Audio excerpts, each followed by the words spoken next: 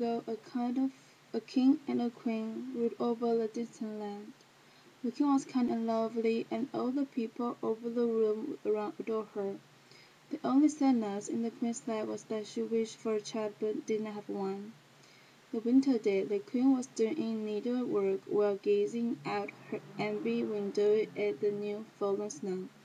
A bird flew by the window, startling the queen, and she picked up a finger. A single drop of blood fell the snow outside her window. As she looked at the blood on the snow, she said to herself, "Oh, how I wish that I had a daughter that had skin as white as snow, lips as red as the blood, and her hair as black as dark." Soon after that, the king and queen got her wish, when she gave birth to a baby girl who was skin white as snow, lips red as blood, and hair black as dark. They named the baby Princess Snow White, but sadly the queen died after giving birth to Snow White. Soon after, the king married a new woman who was beautiful but was as well proud and cruel. She had studied dark magic and owned a magic mirror, of which she would daily ask, "Mirror, mirror on the wall, who the fairest of all?" Which time the question was asked, the mirror would give the same answer, "Oh, Queen, are the fairest of all." This pleased the queen greatly, as she knew that her magical mirror could speak nothing but the truth.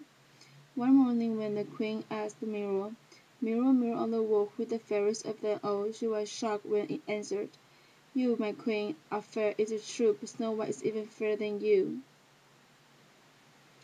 The queen flew into a jealous rage and ordered her huntsman to take Snow White into a wood to be killed. She demanded that the huntsman return to Snow White's heart as proof. The poor huntsman took Snow White into the forest, but found himself unable to kill a girl. Instead, he let her go, and brought the queen the heart of Wild Belle. Snow White was now all alone in the great forest, and she did not know what to do. The trees seemed to whisper to each other, scaring Snow White, who began to run. She ran over sharp stones and through thorns. She ran as far as her feet could carry her, and just as evening was about to fall, she saw a little house and went inside in order to rest. Inside the house, everything was small but tidy. There was a little table with a tidy white tablecloth and 7 little plates. Against the wall there were 7 little beds, all in a row and covered with squid. Because she was so hungry, Snow White ate a few vegetables and little bread from each little plate, and from each cup she drank a little bit of milk. Afterward, because she was so tired, she lay down one of the little beds and fell fast asleep. After dark, the owners of the house returned home. There were 7 dwarfs who mined of gold in the mountains. As soon as they arrived home, they saw that someone had been there, for now everything was in the same order as they had left.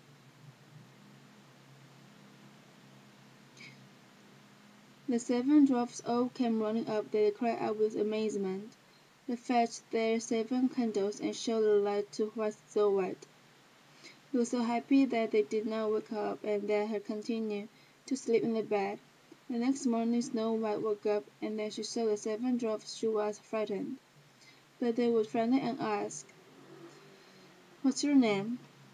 "My name is Snow White," and she answered. "How do you find the way here?" the dwarf asked further. Then she told them the stepmother had tried to kill her, that the huntsman had spared her life, and that she had run an entire day through the forest, finally stumbling upon their house. The dwarfs spoke with each other for a while, and then said, "If you want to keep house for us, and cook, make beds, wash, and keep everything clean and order, then you can stay with us, and you shall have everything that you want." And Snow White said, "Yes, with my heart," for Snow White greatly enjoyed keeping a tidy room. So Snow White had a happy life with the dwarfs. Every morning they went into the mountain looking for gold, and in the evening they came back home. Snow White had their meal ready and their house tidy. During the day, girls are alone except the small animals in the forest, and she often played with. Now the Queen believed that she had eaten Snow White's heart, could only think that she was again the first and most beautiful woman of all. She stepped before the mirror and said, "Mirror, mirror on the wall, who the fairest of all?" And the answer, "Yes, my Queen, your fair is true, but Snow White beyond the mountains with the 7 dwarfs is still 1,000 times fairer than you." This startled the Queen, for she knew that the mirror did not lie, and she realized that the huntsman had deceived her, that Snow White was still alive. Then she thought, and thought again. How could she rid herself of Snow White? For as long as she was not the most beautiful woman in the entire land, her jealousy would give her rest. At last she thought of something. She went into her most secret room, no one else allowed to inside, and she made a poison apple, from the outside to be beautiful, and anyone who saw it would want it. But anyone who might eat a little piece of it would die. Color her face disguised. She disguised herself as an old woman, that no one would recognize her, traveled to the dwarf's house and knocked the door. Snow White put her head out of the window and said, "I must not let anyone in, and 7 dwarfs have forbidden me to do so." "This is all right with me," answered the old woman. "I'll easily get rid of my apples. Here, I'll give you one of them." But Snow White said, "No, I cannot accept anything from the strangers." And the old woman asked, "Are you afraid of poison?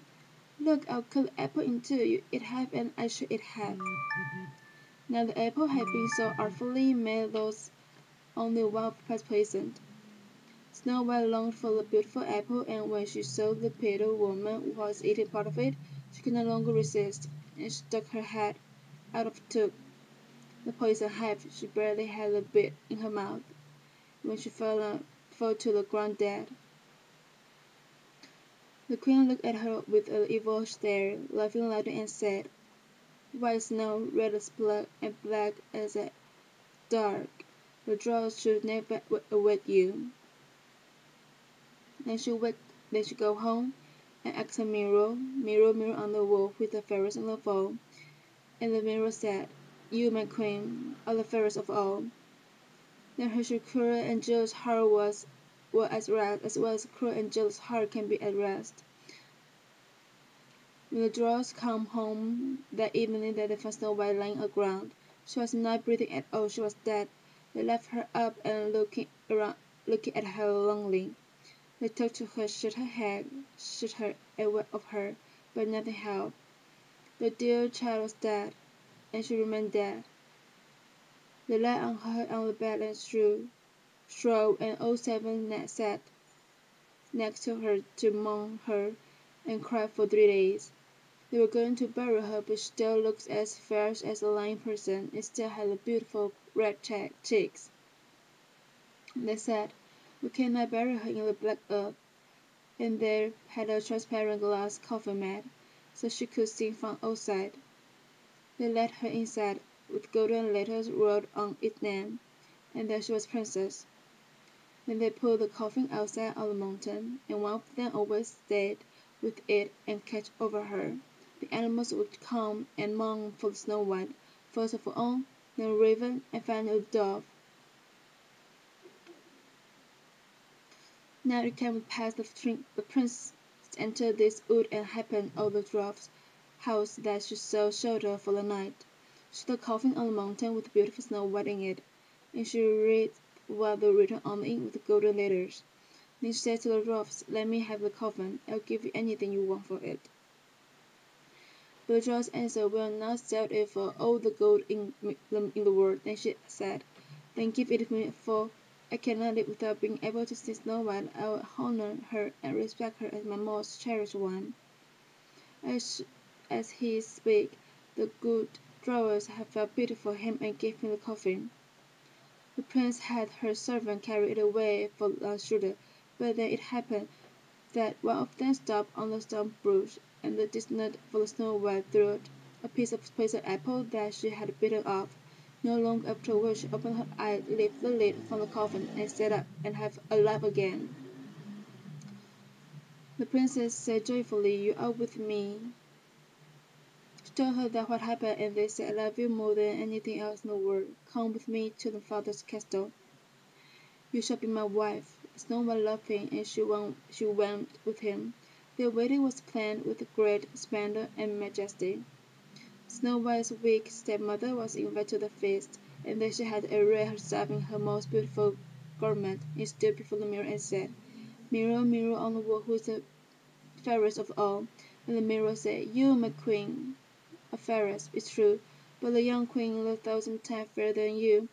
Now knowing that the new queen was indeed her stepdaughter, she arrived at the wedding, and her heart filled with deepest dread when she realized the truth. The evil queen was banished from the land forever, and the prince and Snow White lived happy ever after.